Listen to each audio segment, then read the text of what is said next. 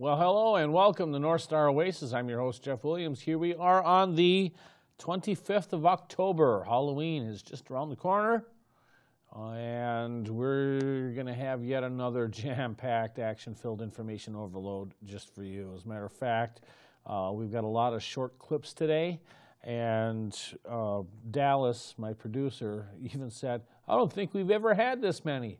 I think we might have had around this level once before, but I'm not quite sure, and I'm not going to go back and look on the record. In breaking news, it looks like Rocco Baldelli has been named the manager of the Minnesota Twins. I'm going to be honest and say I have absolutely no clues to who he is, other than for one little bit in his career, he played for the Tampa Bay Rays. That's all I know. I have absolutely no expectations out of him whatsoever. But welcome to Minnesota, Rocco. Good luck with the Twins. It's going to be interesting to see how things progress. I wish you all the best. So now I get some homework to do because I have, like I say, in this case, I'm clueless. I did not see this one coming. Anyhow, we are only, 12 days away from the 2018 midterm elections, and that's pretty much what we're going to be focusing on today. We're going to start with our Prager University segment, and because healthcare is the number one talked about issue in politics today, pay attention, because this is what's wrong with government-run healthcare. It's very easy for a politician to stand up before voters and say healthcare is a right, and then passionately advocate for single-payer or free healthcare or Medicare for all, whatever term they might use. But before we consider the merits of the government managing your health care, and that's what this all boils down to, maybe we should ask a more basic question. What do we mean by health care? Because if you get sick, and here we're talking major illness or you're in serious pain, you don't just want health care, you want quality health care. And where is your best chance of finding that? The answer is right here in America. For skilled doctors, cutting-edge medical treatments, and care without long delays, no other country rivals the United States. Not even close. Nobody from Texas is going to Canada for medical treatment. It's almost always the other way around. Sure, our healthcare system has lots of issues, and we should address them. But do we really want to upend all the advantages that we do have and start from scratch? Because that's what would have to happen if we completely turn healthcare over to the government. So let's imagine we make the change. We hear a lot about how great free healthcare would be, but it's only fair we look at the downside. The first is that government-run healthcare takes medical decisions away from patients, that means you, and puts them in the hands of bureaucrats. They decide, for example, how many MRI machines are going to be available, or under what conditions you can get back surgery or a bypass, or even whether you qualify for cancer treatment. That's how it works in the United Kingdom under its single-payer system. Because it has finite resources, the National Health Service, or NHS, sharply restricts access to treatments like hip and knee replacements, cataract surgery, and even prescription drugs to deal with common conditions like arthritis and diabetes. If you suffer from any of these ailments and many others in the UK, you may just have to live with the pain. And let's hope you don't have a medical emergency. In a January 2018 article in the New York Times, patients in emergency rooms around London are described as having to wait 12 hours before they are tended to. Corridors are jammed with beds carrying the frail and elderly. To deal with the situation, hospitals were ordered to postpone non-urgent surgeries until the end of the month. That hardly seems like an improvement over what we have in the US. A second big problem with single-payer systems is that they are expensive, really expensive.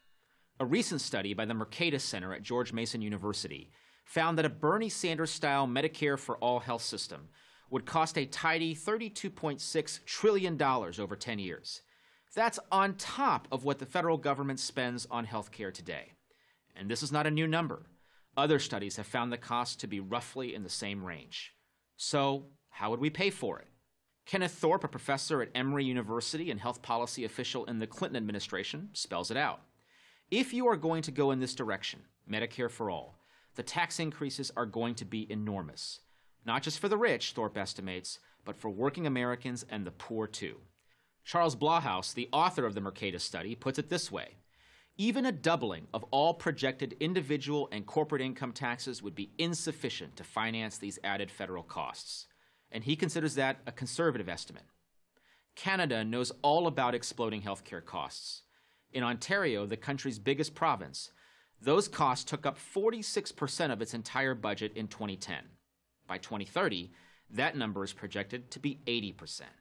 In other words, in a few years, Ontario will have little money to pay for anything except health care. Finally, and perhaps most importantly, government-run systems depress the search for new cures. Biomedical research spending in the U.S. far outpaces that of any country with nationalized health care, even when you account for differences in population or size of economies. That's one reason medical breakthroughs rarely come from countries where the government controls health care. They come from the United States, where the government doesn't. The lion's share of biomedical research and development spending in the U.S., over $70 billion in 2012, comes from the private sector. Discovering new medical cures and technology is a profitable business, and thank goodness it is. Those profits drive innovation. Take away the profits, and you will surely take away the innovation. Single-payer, free health care, Medicare for all, they might sound great, but like all visions of utopia, they ultimately produce a lot more harm than good. I'm Lan-Hee Chen, fellow at the Hoover Institution at Stanford for Prager University. Now consider this for just a moment. During that video, I took a quick look at Rocco Baldelli's resume, his Wikipedia entry. Interesting thing, he was sidelined as a player because of mitochondrial channelopathy. It is a rare cell disorder that affects ions in neurological pathways and causes severe muscle fatigue and can be life-threatening. But Baldelli was diagnosed with a moderate form, which can be managed with medication and diet. Now, can you just imagine what it would be like if we didn't have research and development money going into healthcare and pharmaceuticals? If we had to live under, Germany or the UK or even Canadian type of healthcare system? Rocco Baldelli could be dead by now if we had to live this way for the last 20, 30 years with no R&D into that.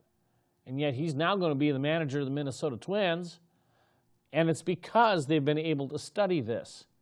That is one of the best things about American medicine. And I say American medicine because we're in this country, and it's the politicians who keep making issues where there are none, or making issues where there are none, including regulations that increase the cost of health insurance. So the governmental impact on the medical system can help or hurt, and a lot of times it hurts. It keeps private developers away, private enterprise away from actually developing more treatments and more research into things like mitochondrial channelopathy. That's one of the reasons I don't want to go to a single-payer system. I don't want to have a system like Canada or Germany or the UK or Sweden. And hey, I'm half Finnish. I don't even want the Finnish system of health care.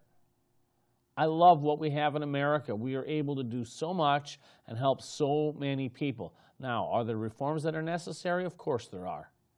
And I think it would be foolhardy for anybody to say, no, we don't need any reform whatsoever. There are definitely problems with the health insurance and the health care industry that need to be fixed and addressed. But I also think that some of the proposed fixes are going to do long-term harm, and we can't let that happen. Anyhow, that's going to transition me right into our election coverage. Now, yes, I know we have 12 days before the next election, and because of unforeseen things in scheduling, we're actually going to be taping next week's episode today. And so that means as things progress in the campaign, I'm not going to be able to do my predictions for the midterms next week, so I'll be doing them today. And with that, what we're going to take a look at is the congressional races first.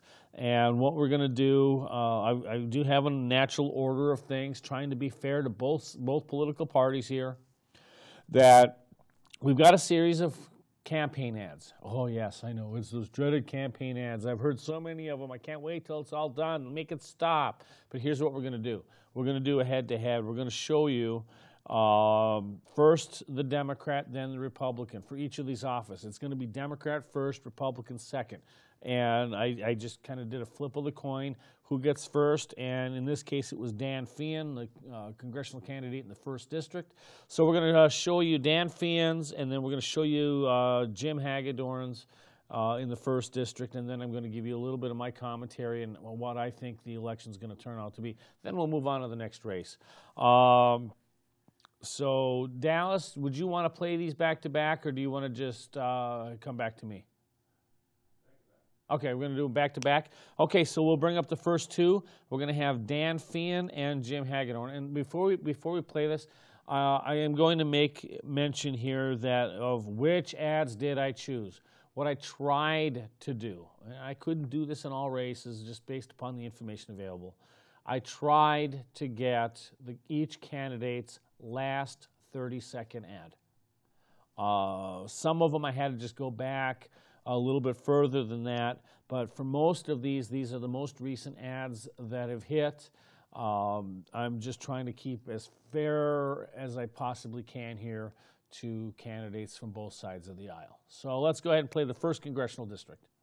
I served in the Army for approximately 32 years. I'm a proud Minnesotan, just like Dan Feehan. Dan Feehan and I both served in Iraq with honor. When I see people like Jim Hagedorn, career politician who has not served, attacking Dan Feehan, if he's going to attack anybody for doing what they think is right for their country, for their troops, that just pisses me off. Jim Hagedorn should be completely ashamed of himself. That's extremely unpatriotic, un-American, and it's unconscionable. I'm Dan Feehan, and I approve this message. I'm Jim Hagedorn, and I approve this message. Dan Feehan and Nancy Pelosi, two sides of a very liberal coin. Feehan supports letting illegal immigrants take our Medicare dollars. Pelosi, she's for it too. Feehan's Medicare scheme would end Medicare as we know it, leading to a $32 trillion government takeover of our healthcare system, even threatening care at the Mayo Clinic. And Pelosi's for that too. With Dan Feehan and Nancy Pelosi, that's a coin toss you lose either way. I'm Angie Craig.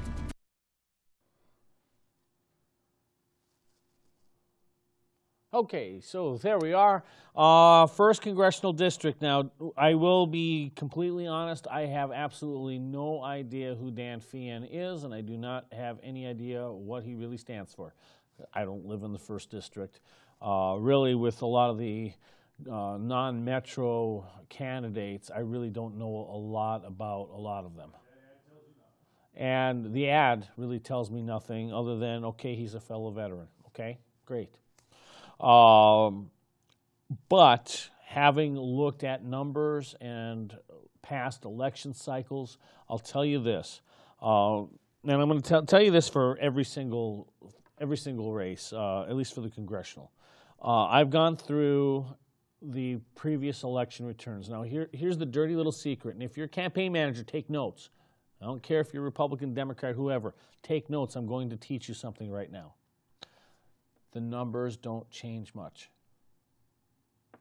What do I mean by that? Now let me explain.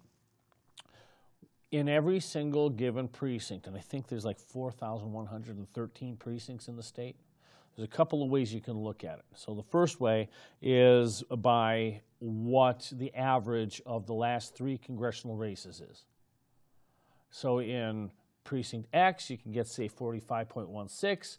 Precinct Y, you can get 62.57. Precinct Z, you can get 32.22.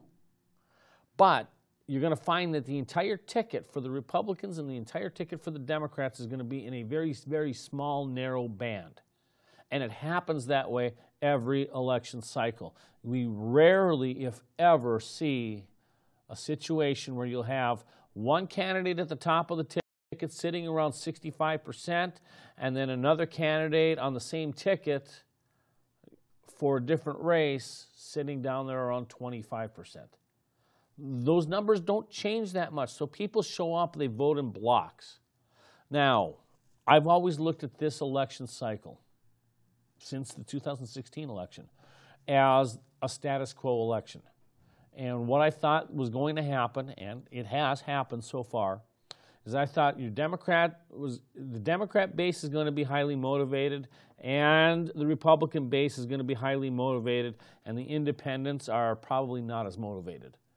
And so what do you have? Every single midterm election, the non-presidential year, even-numbered year election, we have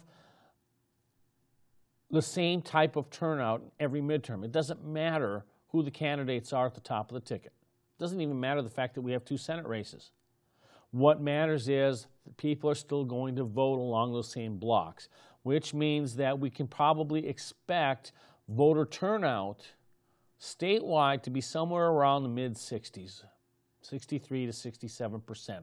That's going to be that range that we have for turnout. It's not going to be up in the 70s. That's a presidential type of turnout. It's not going to be that high. It never is. It's a midterm. At the same time, it's not going to be below 50. It's probably not even going to be below 60. It is going to go according to the historical norms, that for the turnout, and regardless of what the results are going to be, the fact is the number of people voting as a percentage of registered voters is going to be somewhere around 65%. Give or take, there is a margin of error. It's not an exact science because people still have to show up and vote. But if you go back the last 20, 30, even 40 years, you're going to find that statistically we're in the mid-60s on midterm elections. Every single midterm. And so if you take a look at that, and then you take a look at what the Republicans and Democrats poll in each precinct, you can actually extrapolate a pretty accurate prediction of what we should be seeing for a vote in 2 weeks. That being said, I have actually calculated. I just took one set of numbers. I just grabbed the Republican numbers. In the 1st Congressional District, the Republican, assuming that everything stays according to historical norms, gets 45.57% of the vote. If Jim Hagedorn did absolutely nothing, he could expect to get around 45.57% of the vote. I didn't even bother calculating the Democrats this time around just because I was in a rush to do this. So that gives you a baseline that Hagedorn should see somewhere around 45.57. Now, what I don't know, of course, is the lay of the land in the 1st District, southern Minnesota. And I don't know what the 2 candidates are doing. The Democrats, because you still have third-party candidates and write-ins, you can expect that that's going to be around the same, probably because Tim Walz was the incumbent congressman for so long, that you're probably going to be dealing with about a 46 to 47% Democrat turnout, which is a very, very, very tight race just out of the starting gate. Then when you take a look at where independents go, that's what happens with the how the turnout goes. So first is, of course, securing your base. Then the second is getting any swing voters or ticket splitters on your side and not on your opponent's side. And that's what all these ads are trying to do. If you are undecided as to who you're going to vote for, you're being targeted by any of the candidates in your district that they want you to vote for them. And that's what a campaign is for, to make the case. So looking at historical lenses, it's a very, very close race. Now you take a look at polling, that some of the polling suggests it's within the margin of error. But now there has been a trend in the last 2 months where the 1st District race gets rated toss-up, then it goes into the lean Republican category, then it comes back to toss-up, then back to lean Republican, back to toss-up. And because this is Jim Hagedorn's 3rd time running versus Dan Feehan's 1st time, and I don't know what the positive and negatives are down there. I am going to say that Jim Hagedorn pulls this one out, and my prediction is that Hagedorn wins. He's got a lot going for him in the makeup of the district, positive, or just name identification, and the fact that Dan Feehan is still a relatively unknown going into this election cycle. Again, I could be wrong based upon local conditions that I don't know about, but from the analyst viewpoint, right now I think it's Hagedorn's to lose. Now we're going to move on to the 2nd Congressional District with Angie Craig going against incumbent Jason Lewis. I'm Angie Craig, and I'm going town by town, meeting with folks, because Jason Lewis won't. Health insurance is very costly. I don't know how they ever got their hands on Social Security in the first place, but I'm going to work to shore up Medicare and Social Security. Washington is more concerned with large business and large banks and big money. My health care is a lot of money. We got to get back to fighting for Minnesotans. I'm Angie Craig, and I approve this message. Now, on to Shakopee. Political insiders like Angie Craig take my words out of context and tell you I'm a monster. They'll do anything to keep power. I'm Jason Lewis. I may not be politically correct, but I won't back down from the tough issues. In Congress, I'll put you before political games and before political parties. Together, we'll turn this economy around, stop the spending, and we'll secure our borders. I'm Jason Lewis, and I approve this message because I'll be an independent voice for Minnesota. Okay, that was a hard-fought campaign 2 years ago. That one came right down to the wire. This one looks like it's probably going to come right down to the wire. Now, the Cook Political Report does have this listed in the lean Democrat category. The Democrats, the Democrat PACs, Angie Craig herself, they've been throwing a lot of money into that race. Here's the numbers. For the Republicans, they get 52.12%. Which means that Jason Lewis can afford to lose 2.12% of his base voters and still win the election. I am thinking that the Democrats are overdoing it in the 2nd district. It's one of those purple districts, but it still kind of leans Republican. John Klein had the district for a long time. Now Jason Lewis has had it for 2 years. But I think the Democrats are so into getting the 2nd district that they're doing the overkill on the ads. And I think that might actually backfire. It's still a very, very tight race. I really think it's rated a toss-up. At the end of the day, I think Jason Lewis, only because he's got a little bit of a cushion that he can afford to lose, that at the end of the day, he might actually pull it out and win. It would not surprise me if Angie Craig ends up winning it, simply because they've spent a lot of money trying to get that seat. But I still think that Jason Lewis has enough going for him that he's going to squeak it out. Again, I wouldn't be surprised if it went the other way, however. So that's a look at the 2nd district. And now let's take a look at the 3rd district, which is the other Minneapolis suburban area. What will it take to heal our country? With all the anger and division, my campaign for Congress is built on the belief that people have to start talking again, and no political party has a monopoly on good ideas. I'm Dean Phillips, and I hope you'll join us. Thousands of Democrats, Independents, and Republicans coming together to forge a better way forward, one of decency, respect, and contagious optimism. I approve this message because I know that together we can heal our country. Deceptive Dean says, We do offer health care to full-time employees. The truth? Phillips got caught refusing to offer health care at his coffee shop. Here's Phillips in his own words. Asked if he offered insurance, he said, quote, "No, we don't." And another company run by Phillips tried to cut nurses' health and pension benefits. Deceptive Dean Phillips. If we can't trust what he says, how can we ever trust him in Washington? Congressional Leadership Fund is responsible for the content of this advertising. Okay, I have to make a disclaimer. I should have made it before the ad. I was unable to find an ad from the Erik Paulsen campaign, and so we ended up using the CLF Super PAC ad in place. I think that was like one of the only ads I was able to actually find.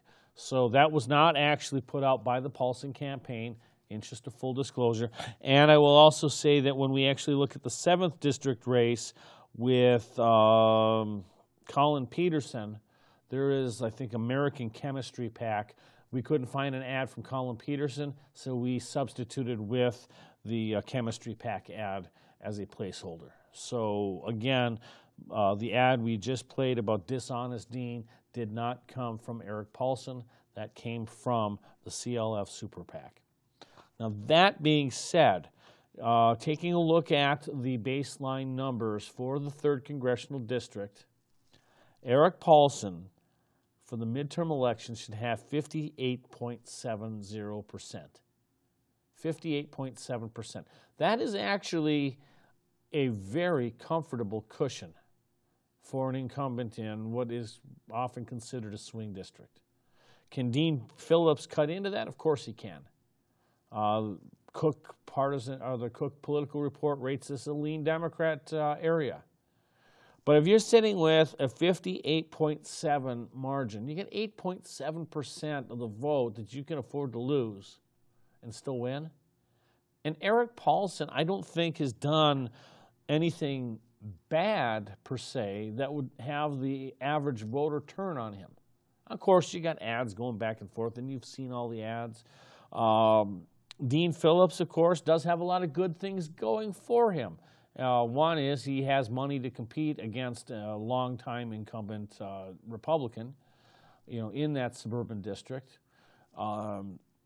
He doesn't have a name that turns people off, and I say that meaning that if you have a very, very, very long name or hard to pronounce name, not easily recognizable, that can cost you a few points at the polls. Well, Phillips is definitely not one of those names. So, excuse me, Dean Phillips has a lot of upside. I don't really know exactly how these ads have been playing, other than the ones that I located online, simply because I've turned the TV set off. The only time I ever really turned the TV set on, other than being here for North Star Oasis, is actually when football games or the World Series are on. That's it. That's the only TV I watch these days.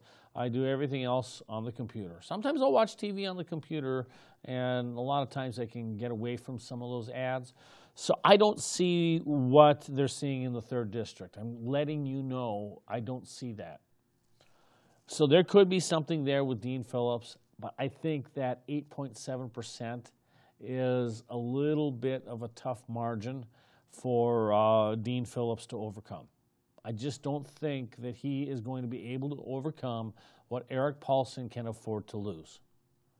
So I'm going to rate this one as 3rd District goes back to Erik Paulsen.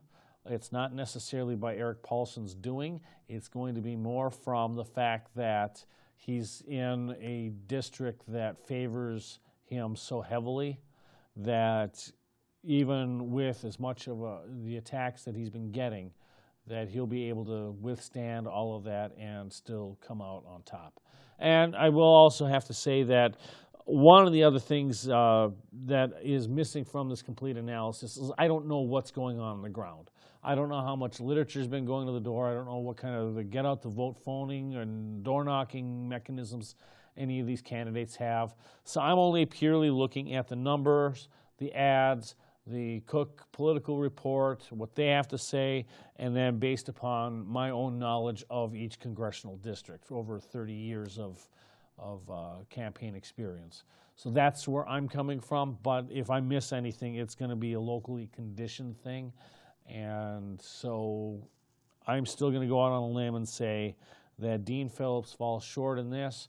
That's probably going to set Dean Phillips up for a rematch in 2020 if my hunch is correct. But I think Erik Paulsen weathers this storm, and he serves for another 2 years. I guess I'll say a conditional 2 years in Congress.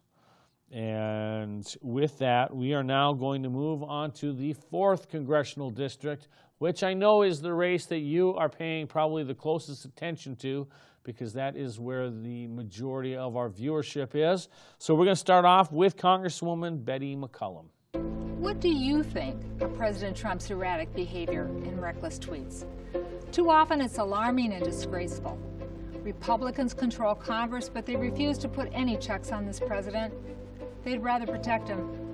Congress needs the courage to do its job, to stop the corruption and profiteering infecting this White House. I'm Betty McCollum, and I approve this message because with your vote, you can help me hold President Trump accountable. So there is the ad from Congresswoman Betty McCollum, and I forgot to mention her opponent, so that's why I had Dallas cut back to me.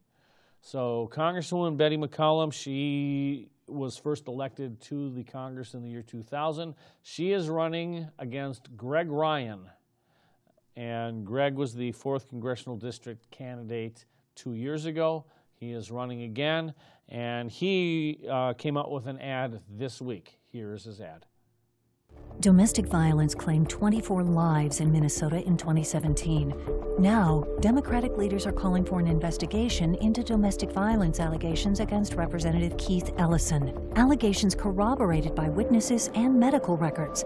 His accuser says she's been smeared, threatened, isolated after naming him as her attacker. The police won't investigate, but Representative Betty McCollum stands with Ellison, campaigning with him as he seeks to become Attorney General, the state's highest law enforcement position. Call Betty McCollum. Ask her why she won't hold men like Keith Ellison accountable for how they treat women. My name is Greg Ryan, and I approve this message. Okay, here's the thing. The 4th District. Notice that neither of those candidates were speaking about what they were for. Neither of them were really focused on the other candidate. Betty McCollum was not campaigning against Greg Ryan. She was campaigning against Donald Trump.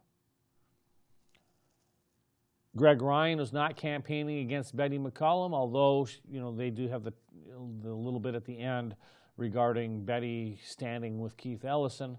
But Greg Ryan is campaigning against Keith Ellison. What are they doing? Here's the answer. The district has only 32.54% Republicans on average.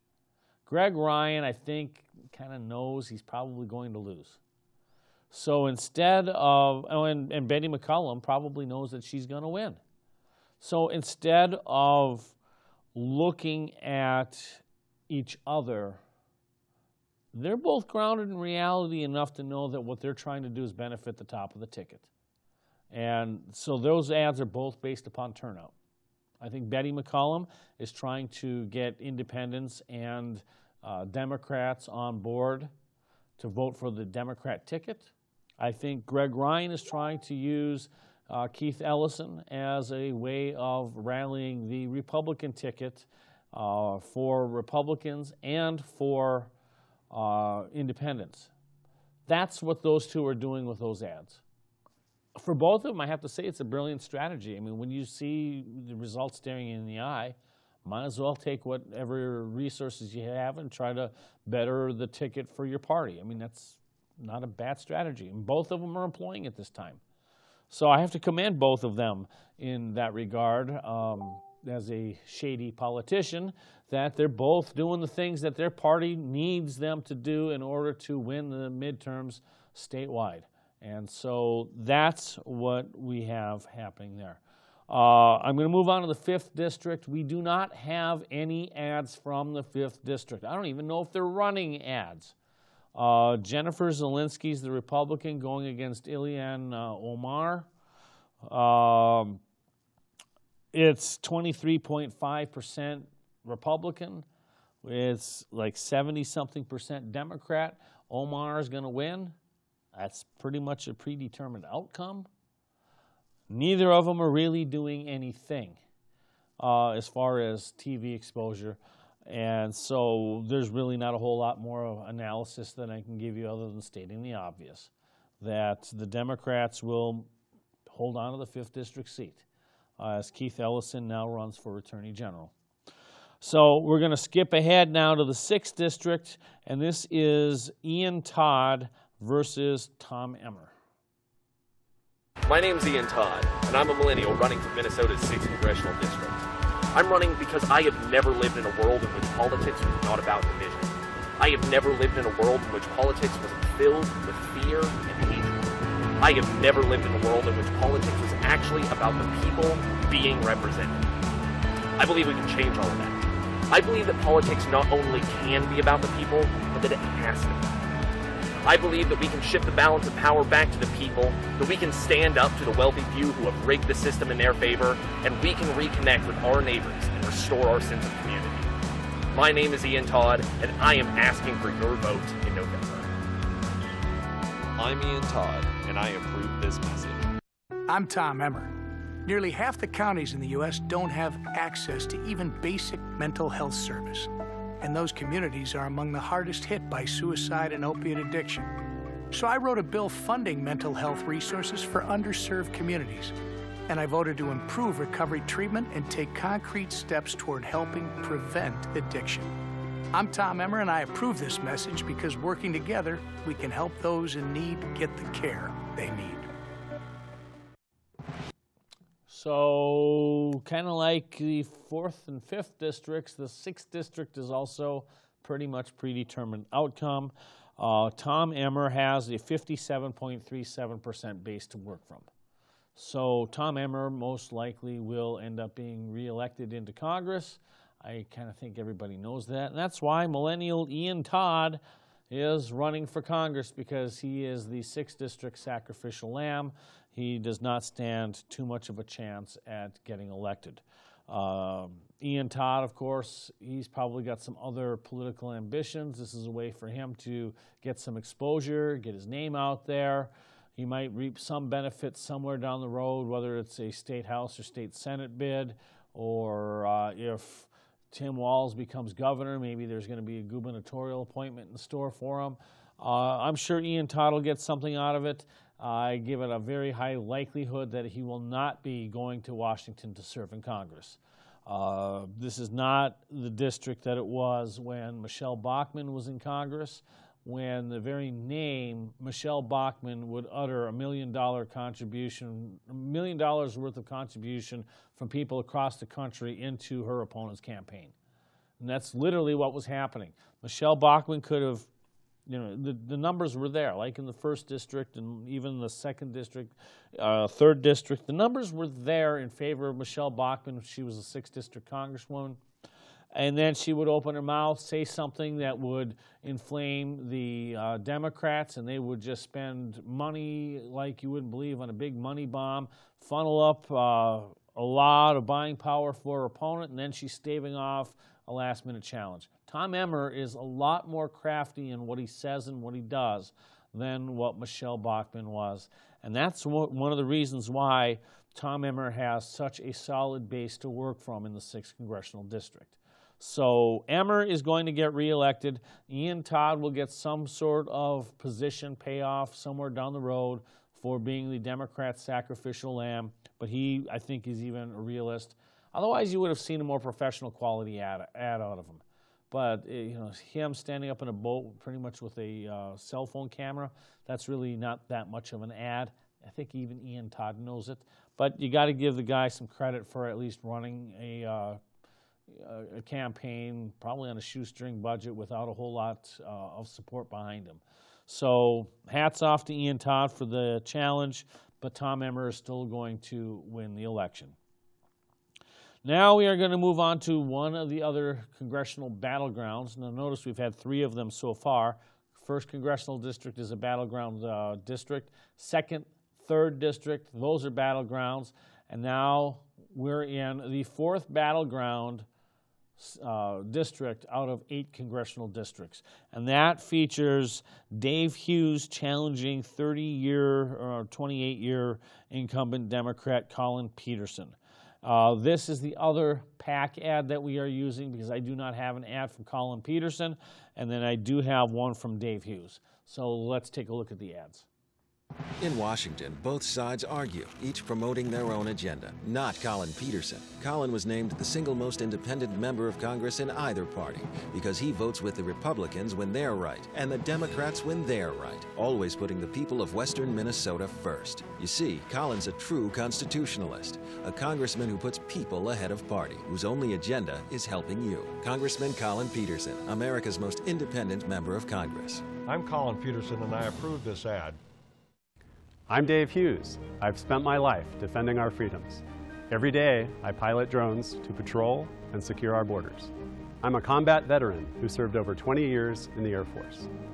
As a conservative, I'll stand with our president, secure our borders, repeal Obamacare, lower taxes, promote agriculture, and keep America great. Let's change Washington. I'm Dave Hughes, and I approve this message. Okay, I guess I stand corrected. We did have a Colin Peterson ad, so I'm glad to see that I was able to find one. For some reason, I wrote it down wrong. The error on that case is mine. Nonetheless, this is a 42.57% Republican district. It is another battleground. It is close. The question is, does Dave Hughes have enough to overpower Colin Peterson? I don't think so.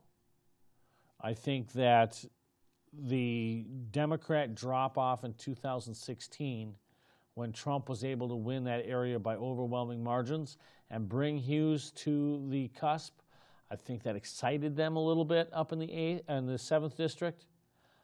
But I also think that 2 years ago was the opportunity to take out Colin Peterson, and they fell short.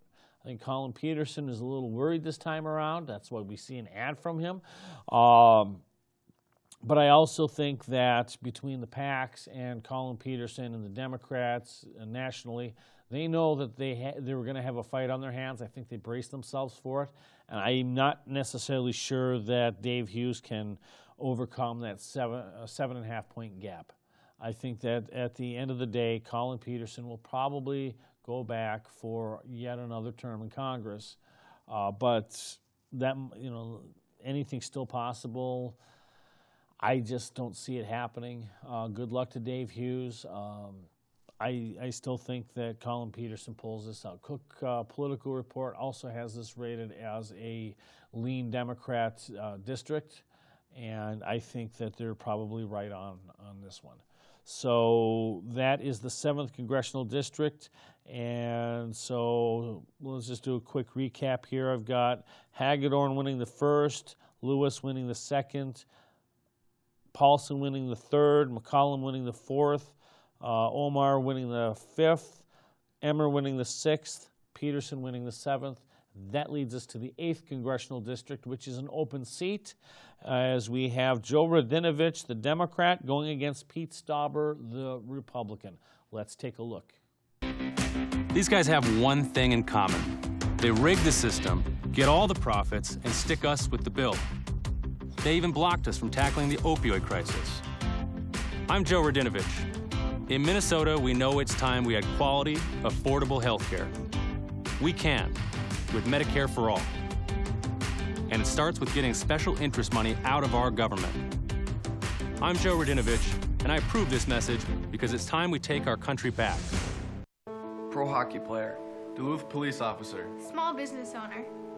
Pete Stauber has worn a lot of uniforms in his life, but no uniform is more important to him than being a dad and a husband.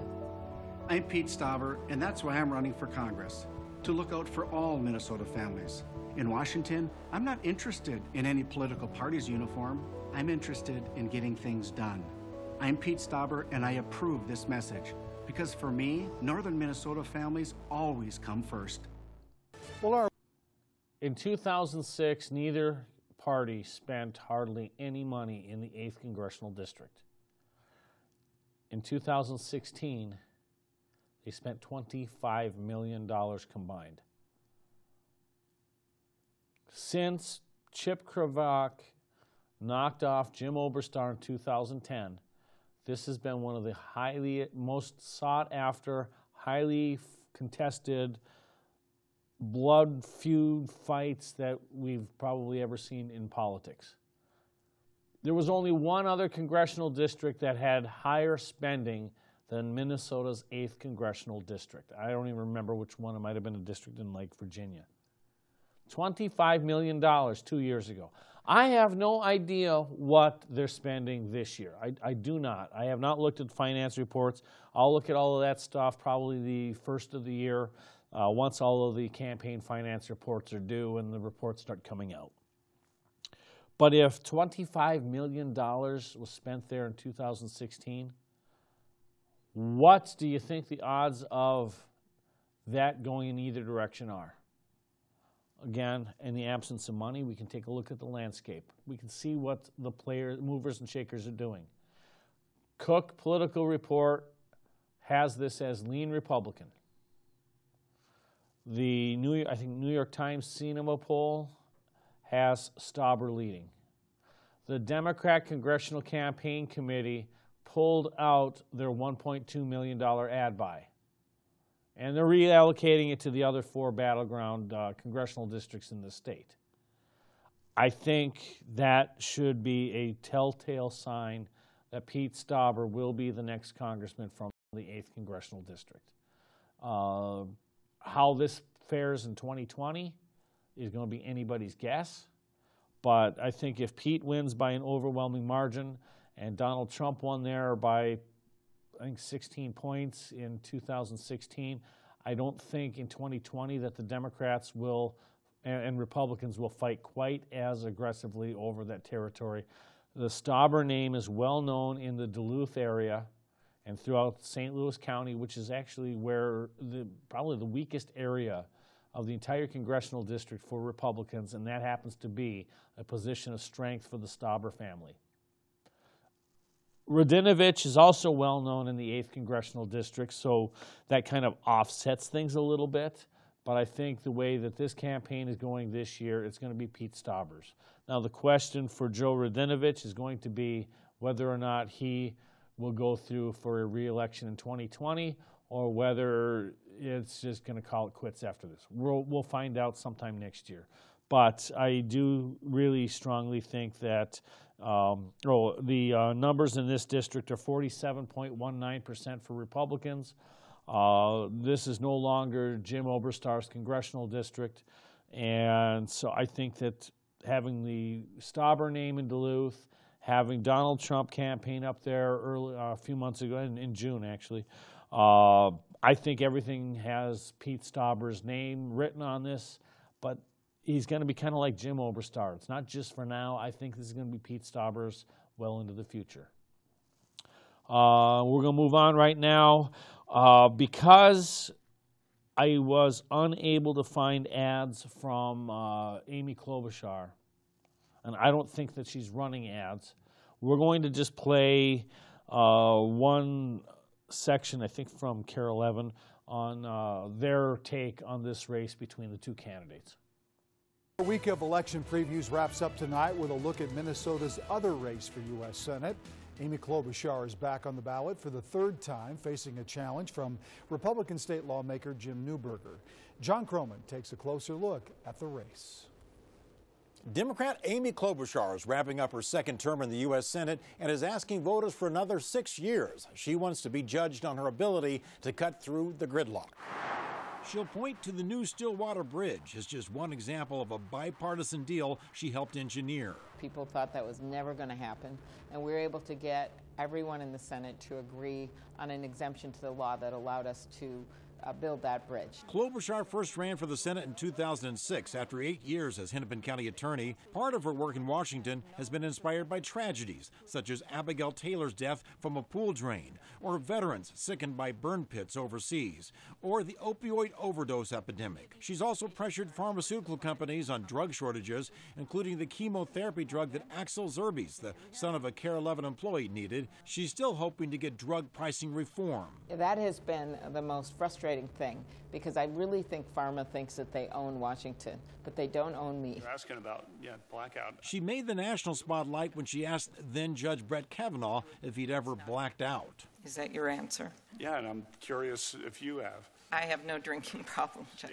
Yeah, nor do I. But long before that, Klobuchar had already said she was voting against his confirmation because of his views on presidential powers and consumer protection. I think he was in a very heated part of the hearing, and he kind of shot back at me, and then he came back after the break and apologized. People are lining up with it. Republican challenger Jim Newberger of Becker says he's inspired by Paul Wellstone's underdog victory in 1990. Wellstone was outspent 6-1. But he had 2 things going for him. One, he had that fire in his belly, and I've got that fire. And the other thing that he had a message at the time more people agreed with. In the State House, he co-authored the hands-free cell phone bill, based in part on his decades as a North Memorial paramedic. I've seen over 30 years the amount of motor vehicle trauma and needless injuries and needless, senseless death caused by distracted driving. Newberger's also been at many shooting scenes on his job, but opposes tougher gun laws. The issue is not about guns. The issue is about what's going on in the human heart. He also wants to suspend refugee resettlement. I want to be very clear. Some not all, some refugees do not intend to live under American law. They want to live under a different form of law. Now, on health care costs, Neuberger favors a return to more of a free market model. Klobuchar wants to shore up the Affordable Care Act and find ways to bring insurance prices down. For KARE 11 News, I'm John. Well, in statewide races, the numbers suggest 45.05 should be the minimum for Republicans on the statewide ballot. However, the first requirement to get that is you got to secure your base, and to secure your base, everybody needs to know who you are. And a month ago, the Star Tribune came out with a poll that showed that only 24% of the respondents knew who Jim Neuberger was. So that alone, right there, is going to eat into that that gap. It's bad enough that you need 4.95% to hit 50%, but if you're not already well known by people, then you have that much more catching up to do. I think Amy Klobuchar is popular enough that it would not surprise me if she wins this race over Jim Neuberger by double digits margin. We had Jim Neuberger on the show a few months ago. You can go to our YouTube channel, youtube.com/NorthstarOasis, if you want to watch that video, if you want to know more about him. But as far as all intents and purposes, I expect that Senator Amy Klobuchar will get another 6-year term. Since we're getting close on time, I'm going to keep the rest of my comments short. We're going to go right to the next Senate race for the Al Franken seat. This is Tina Smith versus Karin Housley. As a teacher, I want to see all of my kids succeed. There are careers out there that pay well. They just need the skills to pursue them. Having a teacher with real-world experience kind of gave me a leg up. So I think Tina Smith really understands the importance of a better career and technical education. The law she just passed lets more people with real-world experience come in and teach in the classroom. I would say that the benefit of having all this experience, I could actually go out and make a career. Tina is getting it done for our kids' future. I'm Tina Smith, and I approve this message. Work hard, play fair, and do the right thing.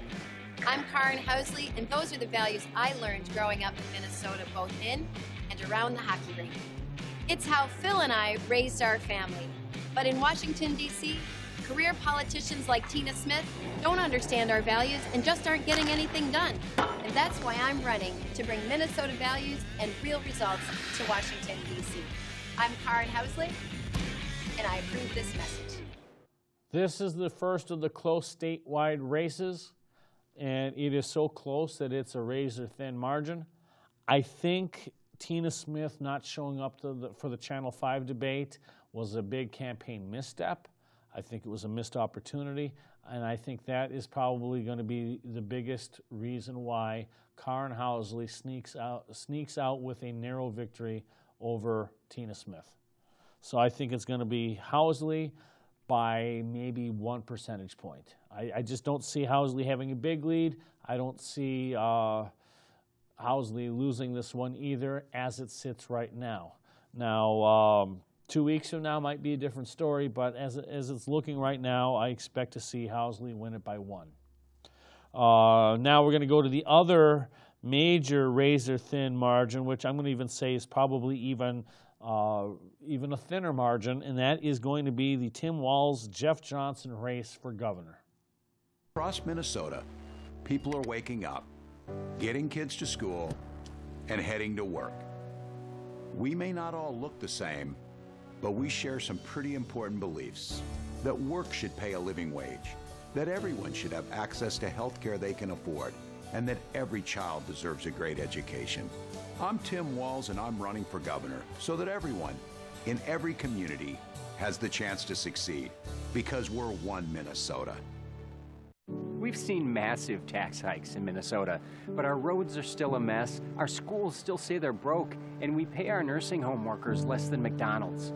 We pamper freeway protesters, ignore welfare fraud, and government can't even issue license tabs. Minnesota is better than this. If you want more of the same, vote for the other guy. I will hold government accountable to taxpayers again and stop wasting your money. I'm Jeff Johnson.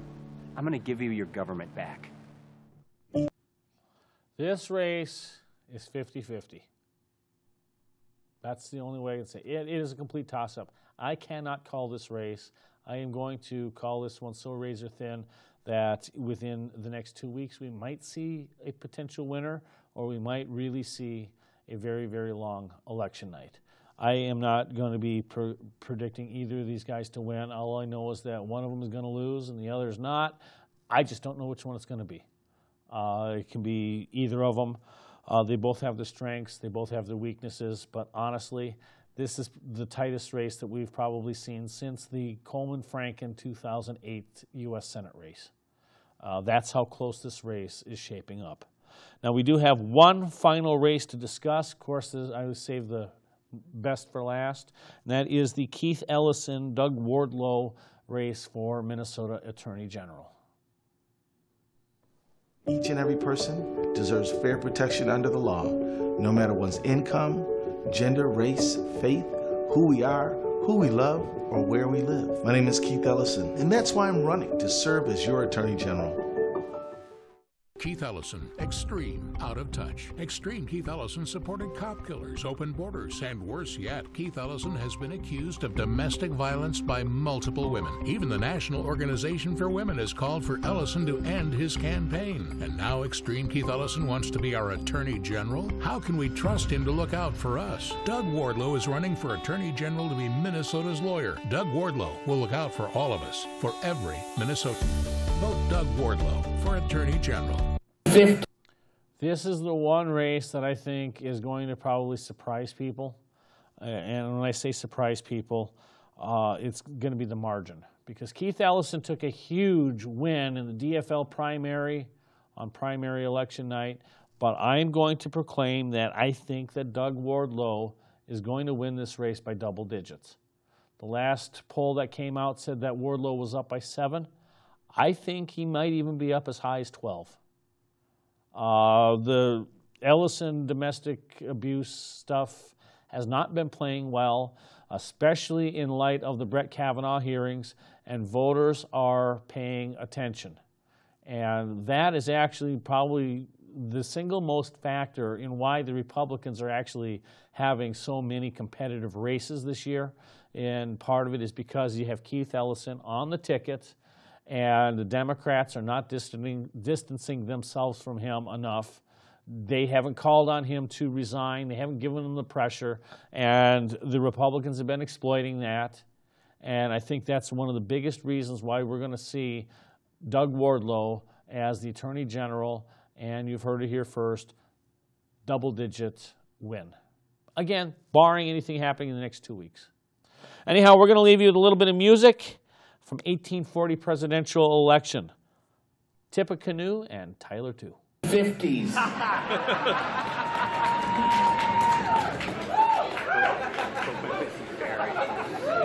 Look it up on Wikipedia. Woo! I just put it in there. So here's the song. It's a very excellent song. Best song from 1840 I can think of.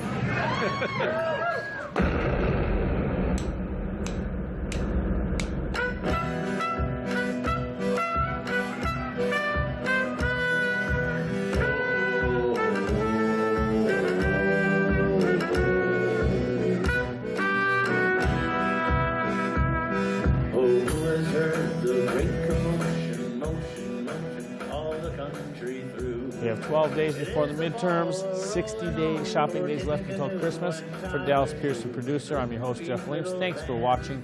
We'll see you next week.